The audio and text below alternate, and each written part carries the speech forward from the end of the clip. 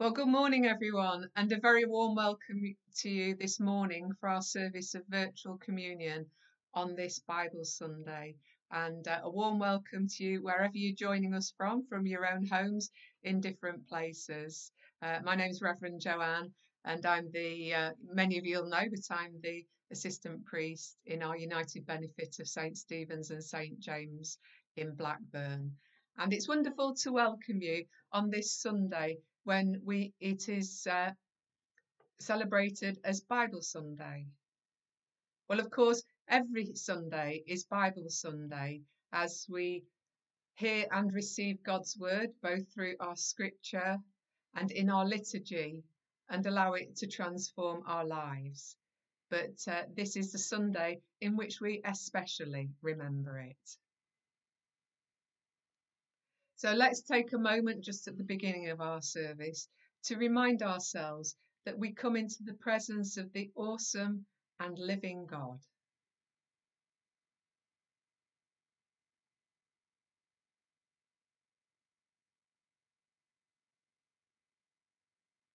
I hope you'll be able to follow in the words of the service, which I distributed previously on the Facebook page.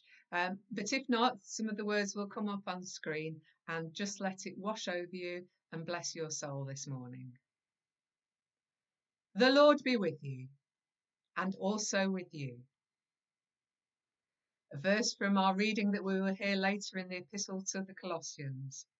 Let the word of Christ dwell in you richly. Teach and admonish one another in all wisdom, and with gratitude in your hearts, sing songs, hymns, and spiritual songs to God. So with those words echoing in our mind, we turn to our first hymn this morning, Thanks to God whose word has spoken.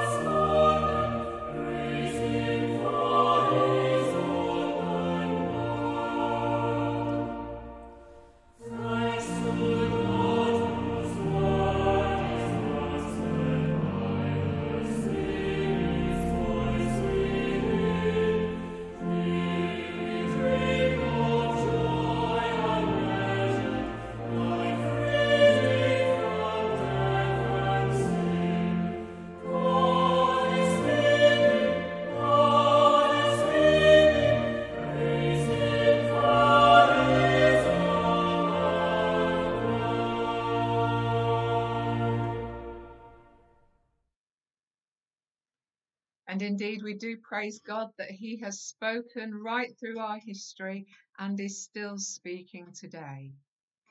And yet, at the beginning of this service, we need to draw to mind that we don't always listen, deliberately or unintentionally, to God's word for our lives, and we have gone our own way. And so that we can fully hear his word, we come now to a time of confession to set ourselves right with God. The word of God is living and active. It judges the thoughts and intentions of the heart. All is open and laid before the eyes of him to whom we give account. We confess our sins in penitence and faith. Lord God, your word convicts us. All have sinned and fallen short of the glory of God. Lord, have mercy. Lord, have mercy. Your word commands us. Repent and believe the good news. Christ, have mercy. Christ, have mercy. Your word assures us. Christ Jesus came into the world to save sinners. Lord, have mercy. Lord, have mercy.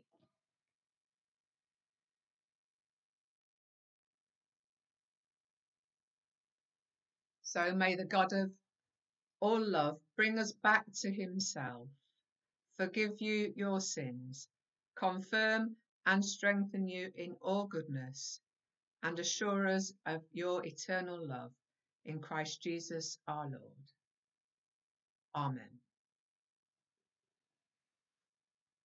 We just take a moment to know that we are forgiven and restored. And so may our ears and our hearts be fully open to receiving God's word afresh this day.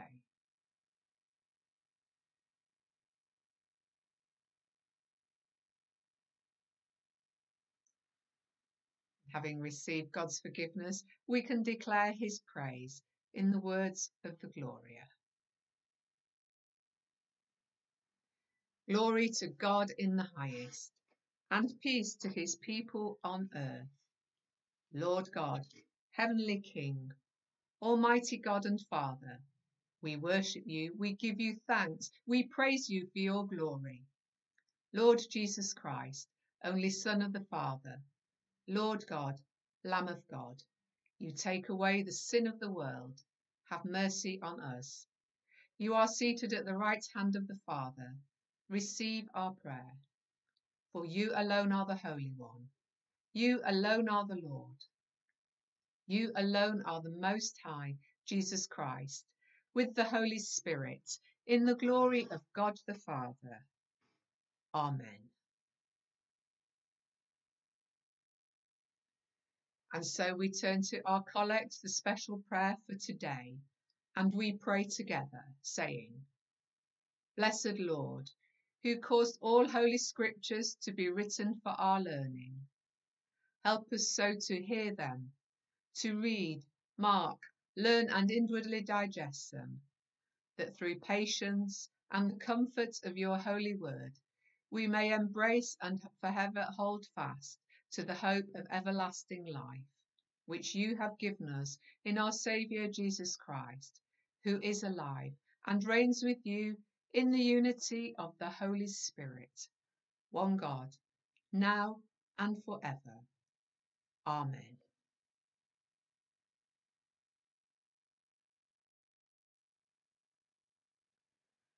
And so we now turn to our scripture readings, praying that our hearts and our ears and our minds would be open to God's transforming word. We hear now the psalm appointed for the day, read to us by Bill. The reading is from Psalm 119, verses 9 to 16. How can young people keep their way pure? By guarding it according to your word. With my whole heart I seek you. Do not let me stray from your commandments. I treasure your word in my heart so that I may not sin against you. Blessed are you, O Lord. Teach me your statutes. With my lips I declare all the ordinances of your mouth. I delight in the way of your decrees as much as in all riches. I will meditate on your precepts and fix my eyes on your ways. I will delight in your statutes. I will not forget your word. Here ends the reading. Thank you, Bill. We're going to hear our epistle reading now from Dawn. The sound quality isn't that great on this, so you might just want to turn your volume up on your screen at the moment, just before we hear it.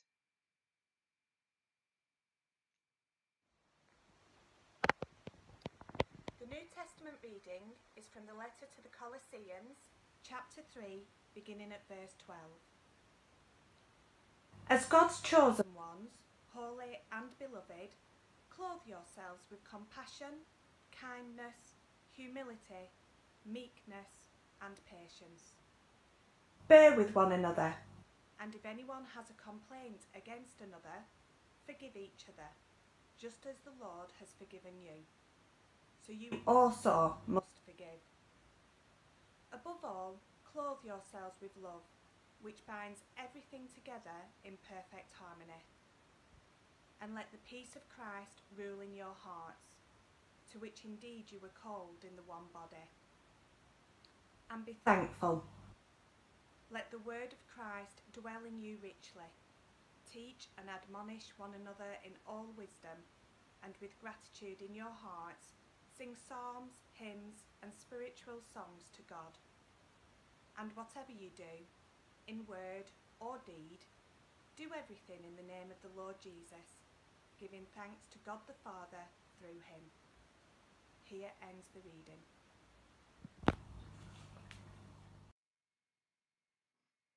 Thank you, Dawn. And now we turn to our Gospel reading.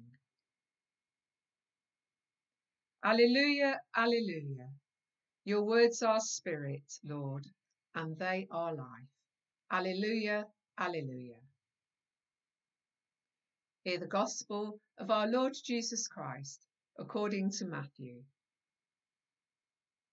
Jesus said to his disciples, "The sign of the Son of Man will appear in heaven, and then all the tribes of the earth will mourn, and they will see the Son of Man coming on the clouds of heaven with power and great glory. And he will send out his angels with a loud trumpet, and they will gather his elect from the four winds, from one end of heaven to the other. From the fig tree, learn its lesson. As soon as its branches become tender and puts forth its leaves, you know that summer is near. So also, when you see all these things, you know that he is near, at the very gates. Truly, I tell you, this generation will not pass away until all these things have taken place. Heaven and earth will pass away, but my words will not pass away." This is the gospel of our Lord. Praise to you, O Christ.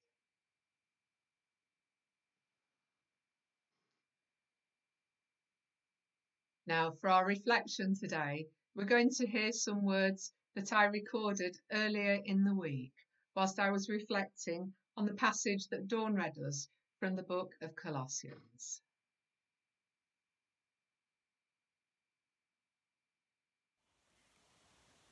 Hello. Well, I'm sitting in my study today with some of the Bibles that we have in our house. Some of these have special significance. That white one is my confirmation Bible. That one there is my granddad's confirmation Bible, dated 1910. The little one at the top is a New Testament given to my husband's uncle in 1920, and he probably took it to the war with him in his top pocket. I've got a Bible down there that was very special to me as a teenager that I took away to university with me. I have my everyday study Bible, some very modern translations.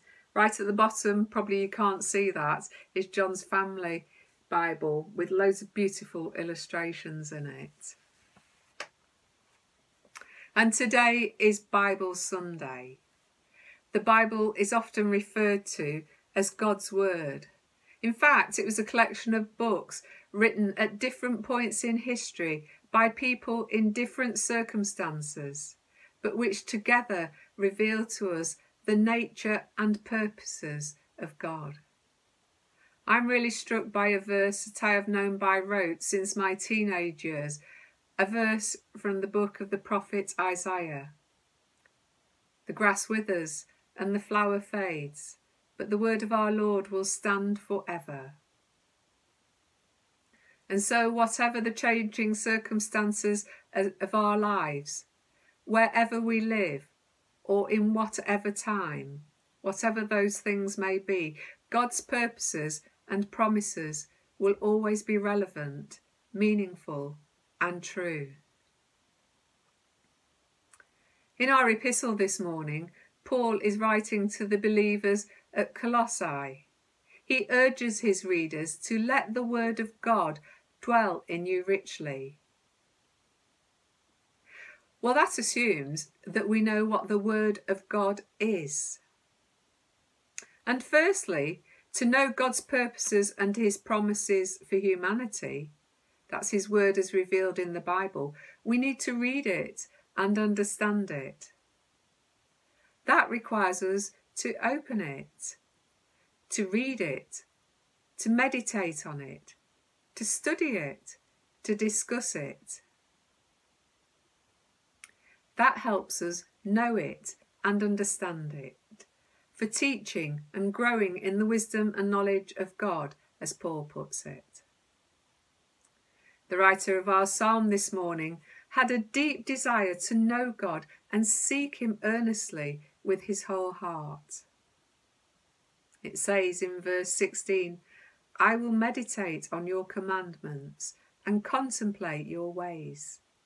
My delight shall be in your statutes, and I will not forget your word." I wonder sometimes if we share the same desire that the psalmist has. Many of you are diligent in reading your Bibles, daily even, and studying it. But sadly, there are places where the Bible remains on a bookshelf, gathering dust. And that in itself is a travesty, where there are people around the world hungry to get hold of a scripture in their own language, and those who risk life and limb doing so.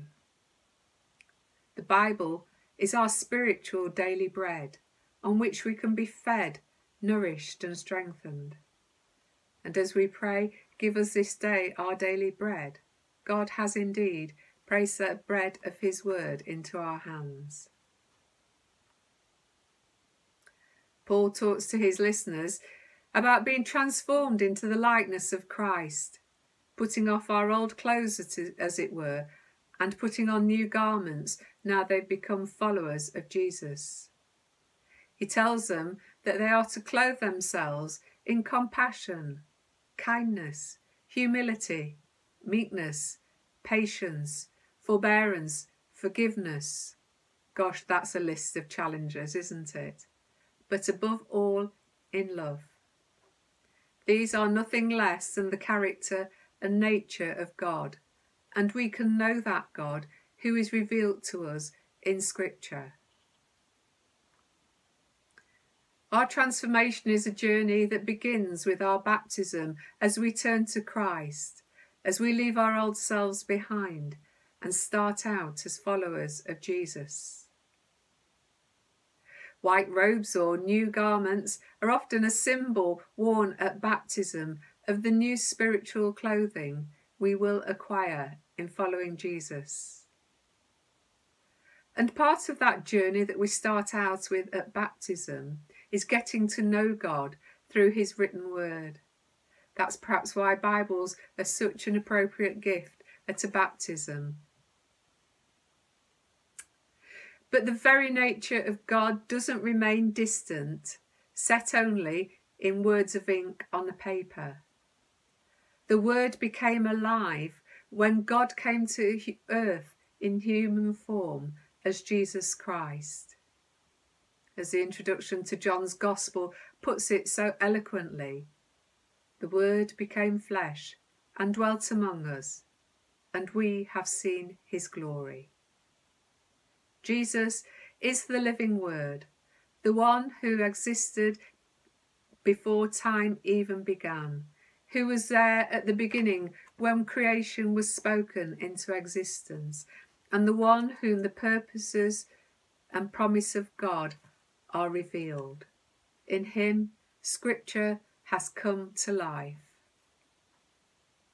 In him too, the promises of hope, forgiveness, reconciliation with God, of justice and of peace and mercy are fulfilled in his death and resurrection. This is all recorded in the Bible from the eyewitness accounts set out in our Gospel, and as St. Luke writes at the beginning of his Gospel, they are written so that we might know the truth. On this Bible Sunday, my prayer is that through the reading of our Bibles, we would know more of God's truth revealed to each one of us in Christ Jesus, and that in the power of the Spirit, we would be transformed into his likeness as his followers in the place where he has called us to be. We are to be his witnesses. We are to tell others about him. The best thing you can do is put a copy of the Scriptures into somebody's hands who have never heard them and tell them what you know of Jesus. But all this begins with opening and reading the book for ourselves. Amen.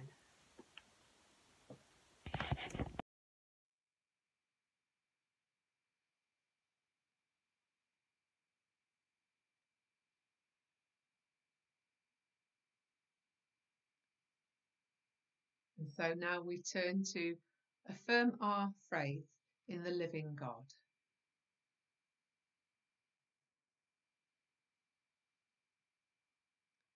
Let us declare our faith in God. We believe in God the Father, from whom every family in heaven and on earth is named. We believe in God the Son, who lives in our hearts through faith and fills us with his love.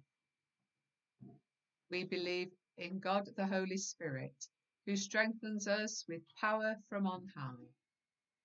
We believe in one God, Father, Son, and Holy Spirit.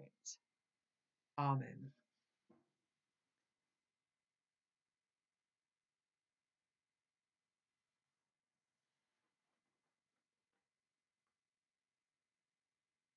And so now we turn to God in prayer for our time of intercessions, which will be led by John.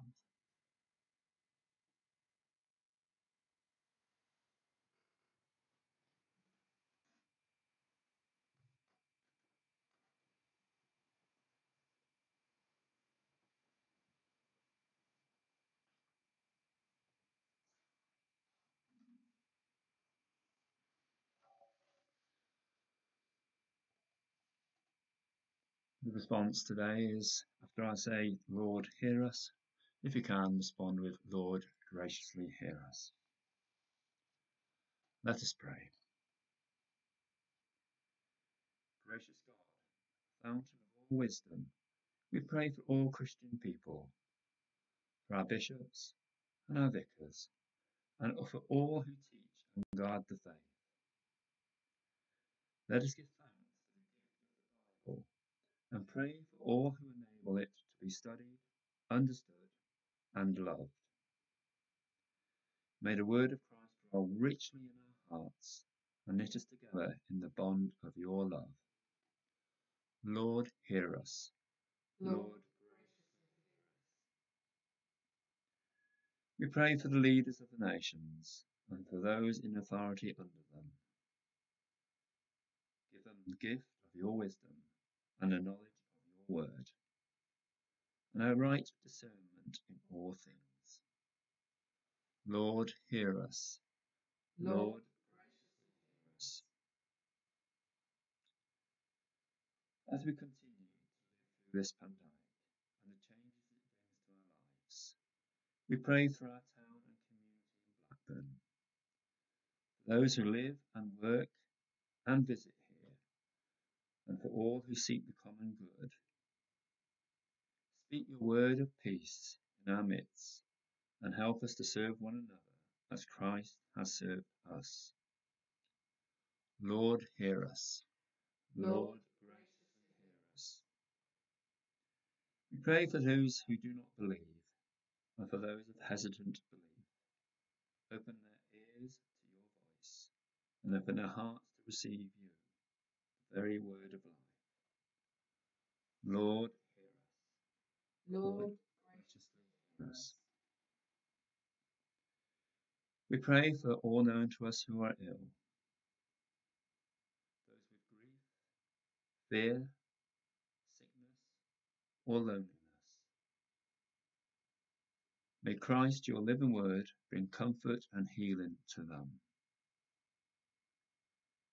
We give thanks for those who have died in the faith of Christ.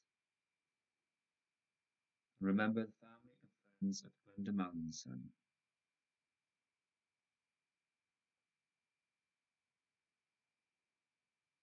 Lord, hear us. Lord, Graciously hear us.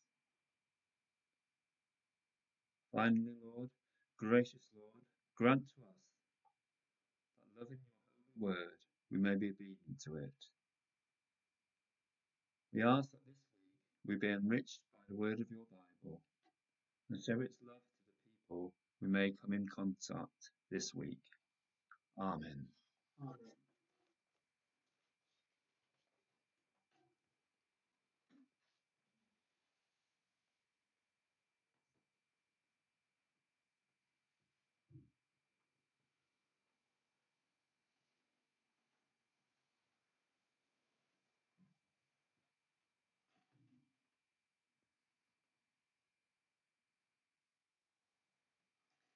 Thank you, John, for leading us in prayer.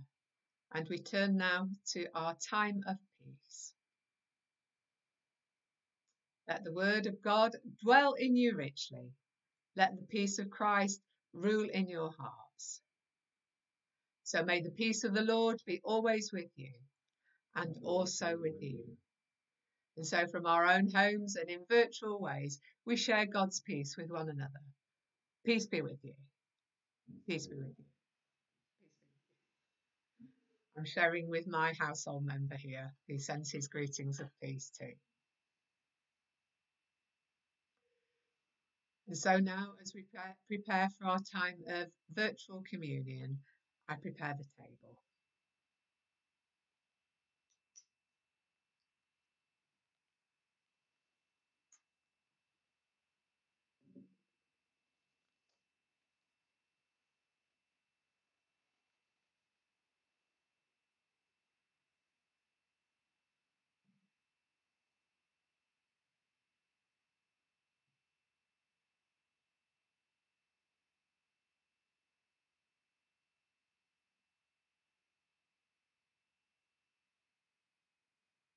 Infinitely present Lord Jesus, and make yourself known in the breaking of bread.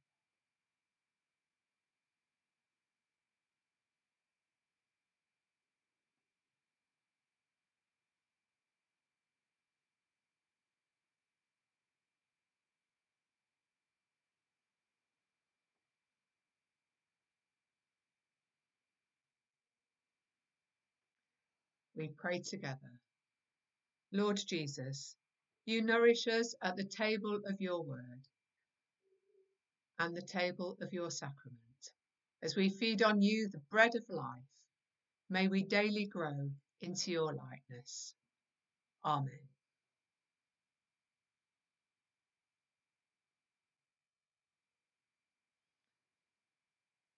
The Lord is here. His Spirit is with us. Lift up your hearts. We lift them to the Lord. Let us give thanks to the Lord our God. It is right to give thanks and praise.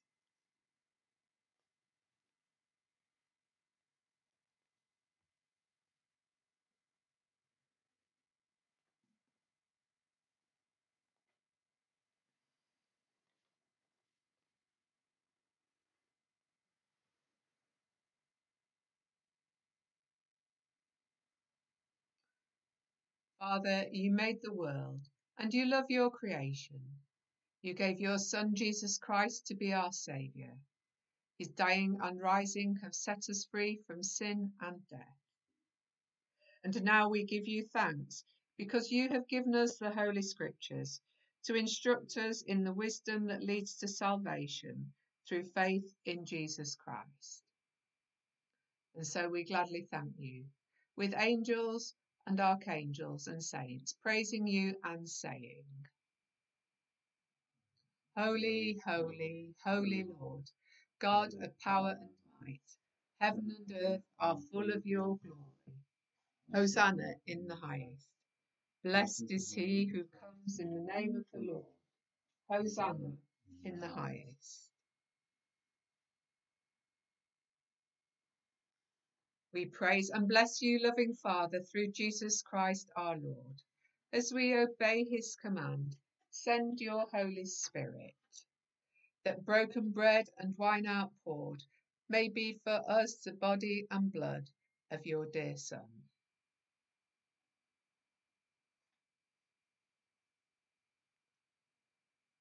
On the night before he died, he had supper with his friends, and taking bread, he praised you.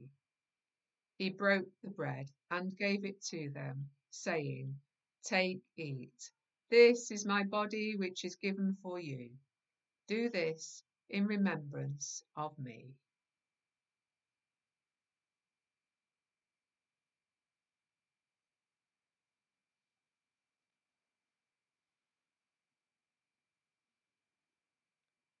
When supper was ended, he took the cup of wine. Again he praised you and gave it to them, saying, Drink this, all of you. This is my blood of the new covenant, which is shed for you and for many for the forgiveness of sins.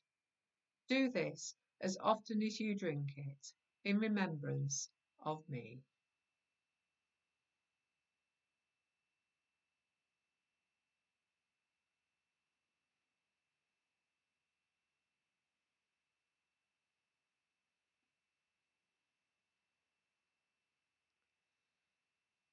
So, Father, we remember all that Jesus did.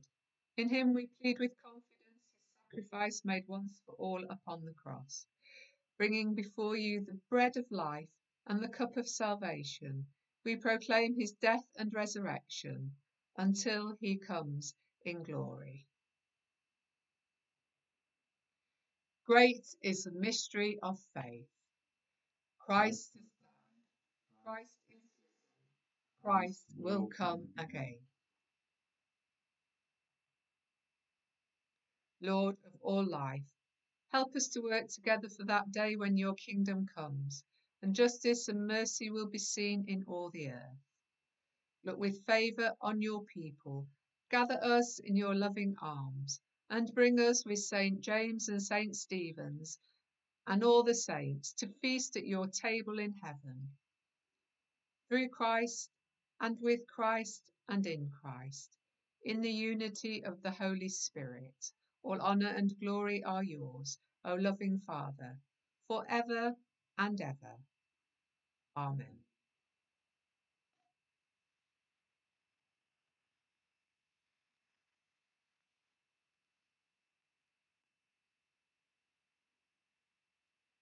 So we're going to join in the words of the prayer that Jesus taught us, in whichever version or language you feel most comfortable with. As our Saviour taught us, so we pray. Our Father in heaven, hallowed be your name. Your kingdom come, your will be done, on earth as in heaven. Give us today our daily bread. Forgive us our sins, as we forgive those who sin against us. Lead us not into temptation, but deliver us from evil. For the kingdom, the power, and the glory are yours, now and forever. Amen.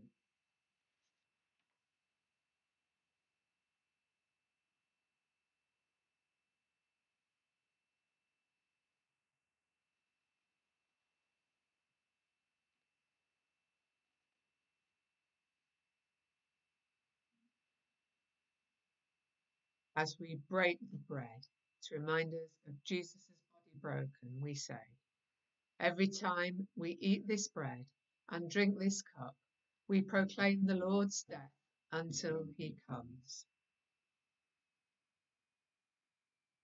Jesus, Lamb of God, have mercy on us. Jesus, bearer of our sins, have mercy on us.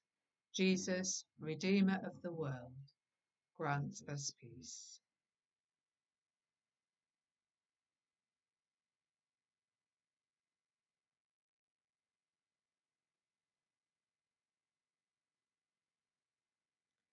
And as we cannot partake physically, we partake spiritually in the bread and wine of our communion.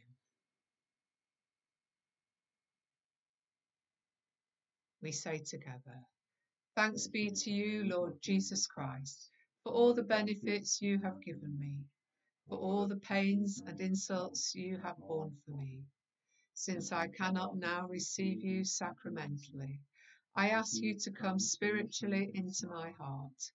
O most merciful Redeemer, friend and brother, may I know you more clearly, love you more dearly, and follow you more nearly, day by day. Amen.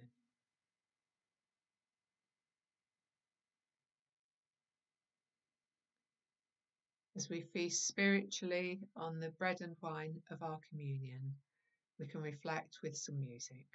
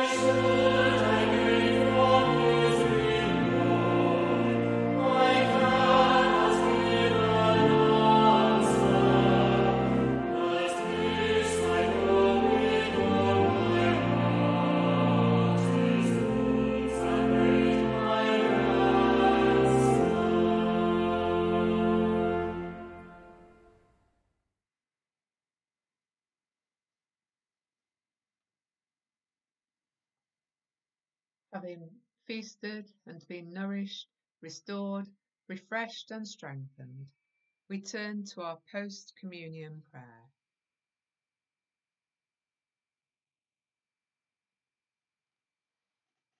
We say together, God of all grace, your Son Jesus Christ fed the hungry with the bread of his life and the word of his kingdom.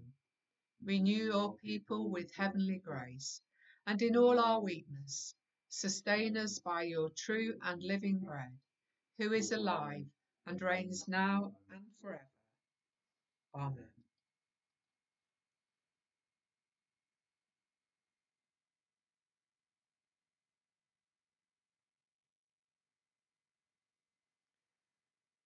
And so now we turn to our final hymn. The beautiful words recorded the Song of Mary in the Magnificat. Tell out, my soul, the greatness of the Lord.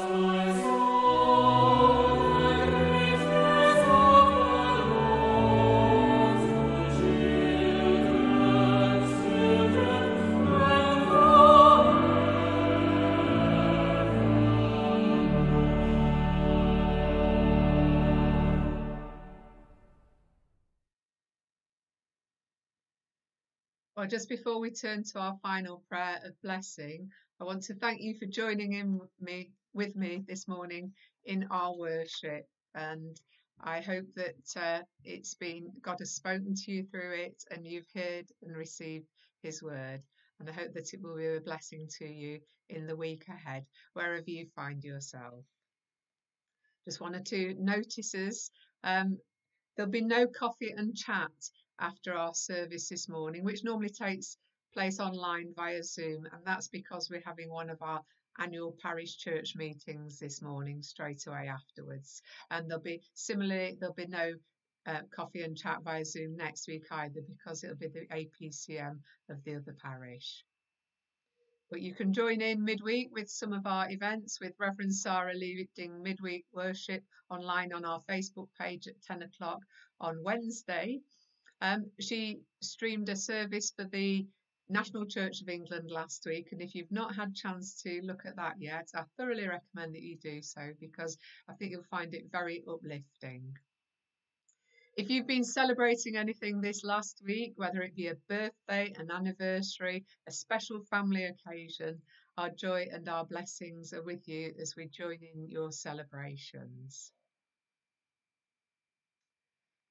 And so now we turn to our final prayer of blessing.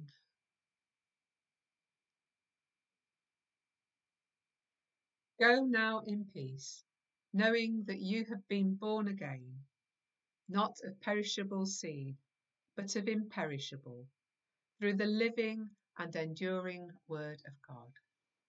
And the blessing of God Almighty, Father, Son, and Holy Spirit, be among you and remain with you and those that you love, this day and always. Amen. So go in peace to love and serve the Lord. In the name of Christ. Amen. Thank you and enjoy the rest of your day.